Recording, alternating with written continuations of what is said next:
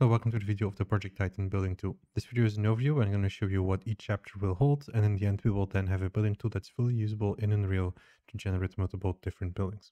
So the first part, we're going to talk a bit about the labs building tool itself. We're going to talk a bit about how you can use them, and we're going to set up a base version of the labs tool to generate buildings out of boxes.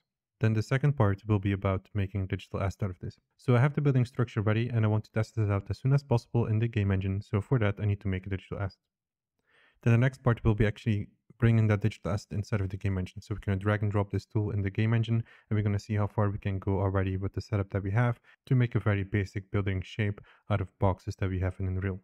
Then we're going to move over to the next part, which will actually use data tables. So with data tables, we can describe different and multiple types of styles on how buildings should behave and react.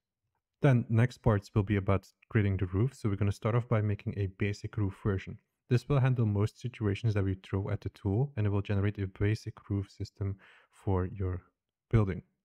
Next part on that is a more improved version. I wanted to handle a different roof situation and calculate a bit more interesting elements. Once that roof is all in place, we then go over to the final part, which is going to basically wrap up the roof system, and we're going to test out everything in Game Engine to make sure it all works fine to have a nice building generated of boxes.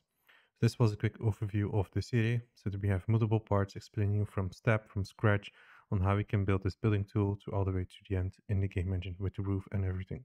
So I hope you will be watching these videos and see you soon.